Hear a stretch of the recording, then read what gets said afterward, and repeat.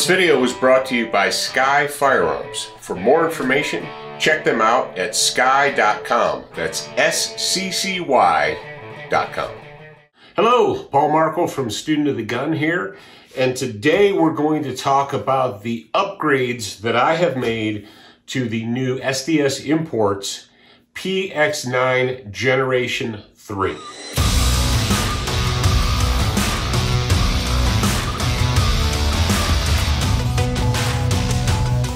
All right, step one. This is for all you Baldwins out there. Step one, remove the ammunition source. Step two, lock the action open. Step three, insert your little pinky in there. Step four, look with your eyeballs. And if you can't see in there, get a flashlight out and look. Okay, now I have visually and physically inspected the chamber. Pow, there you go. All right. So as we've talked about previously, this is the PX9 Gen3 duty model with a threaded barrel from SDS Imports of Knoxville, Tennessee. What have I done since we last talked? Well, you might notice that I applied this white finish. The gun started out as FDE, flat dark earth, but it's wintertime now, and I thought, you know what? I'm gonna make it white. Why? Because I can. What did I do? I put and we talked about this on the radio. This is the mission-specific Duracoat. What does mission-specific means? It means you can change it. This is winter white right here. And so what I did is I took off the Holosun, and I took the barrel out, and so on and so forth. I taped it up, and I sprayed it with the white. You can still see a little bit of the original finish from underneath. That's fine, because things in the wilderness are not pure 100% white. Generally, they're white with a little bit of green under them, white with a little brown, white with a little black, whatever. And I don't care. You know why I don't care? Because in the springtime, when everything gets green again, I'm going to take this mission-specific paint remover, the Duracoat remover.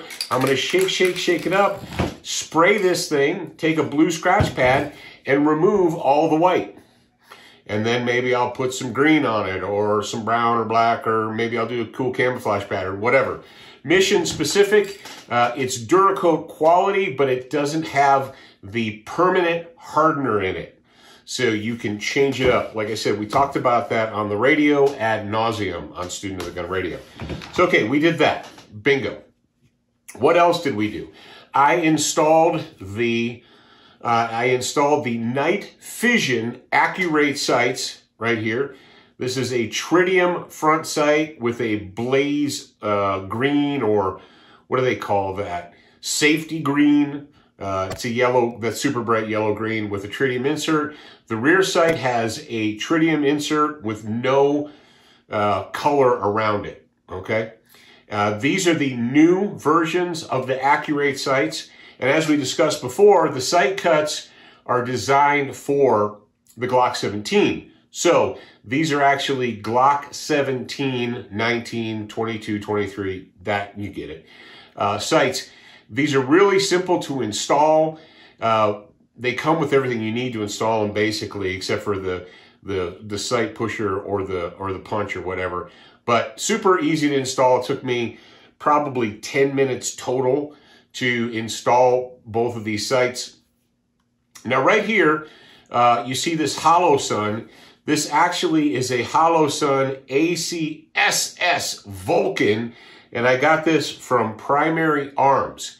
Now the interesting thing about this is it has the green chevron in it.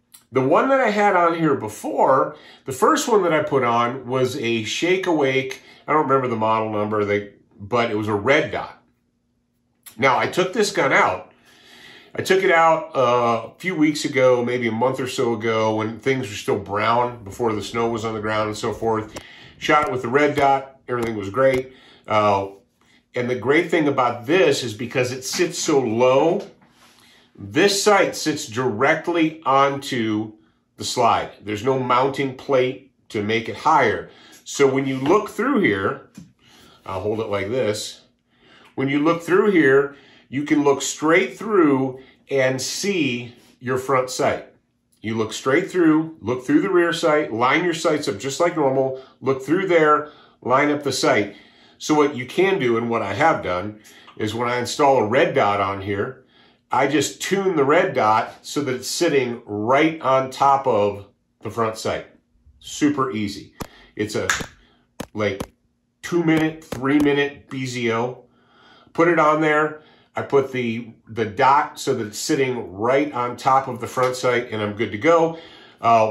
When I installed this green one, like I said, I got this from the folks at Primary Arms. I got this from Primary Arms. It has the solar panel on top, but it also has a battery inside as well.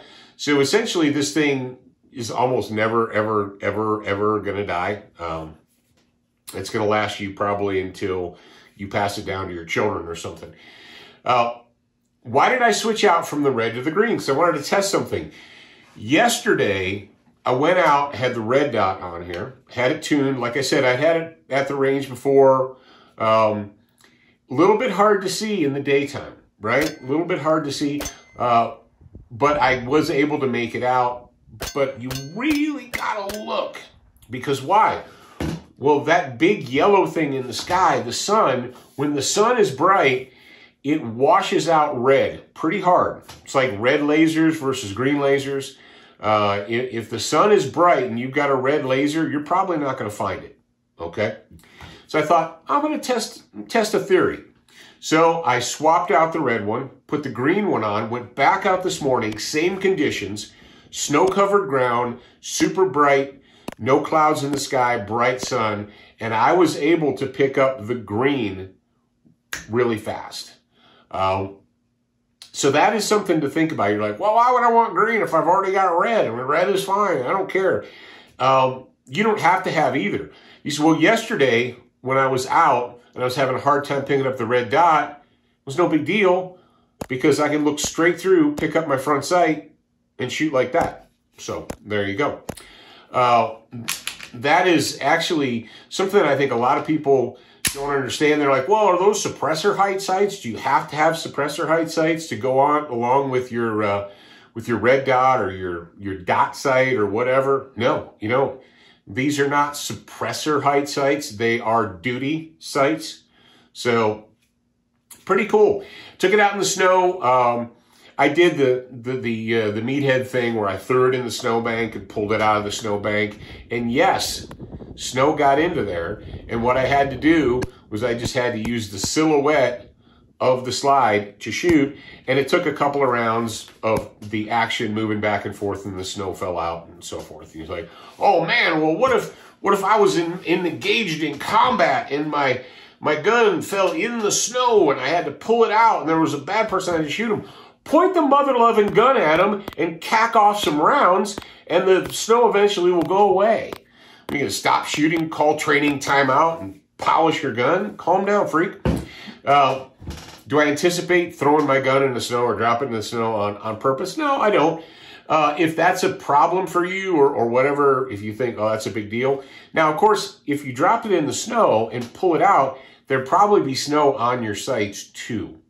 And you'd have to shoot the gun and then the snow will blow off. So whatever you want to do. I did take this out it wasn't super cold. The first time I took it out, I think it was around 10, 11 degrees. When I took it out the last 2 days, it was in the teens, like 13, 14 degrees. I did put the EDC CLP on it. The gun was in the cold. It was in the teens, 10, 9 degrees, whatever. And it ran just fine. No problems whatsoever. I didn't have any gumming it up or anything like that. So, while I was out, I shot a bunch of other ammo before. I put a bunch of Defiant ammunition. This is the 115 grain TCX super expanding load plus P ammo. I put 2 magazines of that through this. And you're like, why only 2 magazines? Because this crap ain't free, man. This is premium killer ammo. This isn't practice ammo. So if you want to load up for real, you put stuff like this in there. Yeah, it ran. I didn't think it wouldn't. I mean, I anticipated it would, and it ran just fine. So Good stuff. Good stuff. The more I shoot this gun, the more I like it. I haven't had any problems, no stoppages or what have you. Like I said, I switched up the Holosun. I switched up the color of the dot from red to green and so forth. One other thing, and I'll let you guys go. About somewhere around 9–10% of American adult males have some form of color blindness. It's just fact, right? And one of the big things with color blindness is the inability of people who are colorblind to pick up the color red. I know someone personally who has a color blindness issue and can't use red dot sights. There's no point in it because he can't pick up the red. He can't distinguish the red dot, so there's no point in it. I had him try a green one, and he's like, oh, it doesn't look red to me, but I can see it. And I was like, aha, there you go. There you go. And of course, if somebody's colorblind, if they've been colorblind their whole life, and you say that's red, what does red mean to them anyway? They just know that there's different shades and variations of gray and black and white. But the fact is, sometimes people who have a color vision issue cannot see a red dot sight, but they can pick up that really bright, that safety green, that really bright green. They can pick that up. So if you have color vision issues and you get a green sight, you might actually be able to use it. So there you go. That's just something to think about. All right, ladies and gentlemen, Paul Markle from Student of the Gun. Remember, you're a beginner once, a student for life.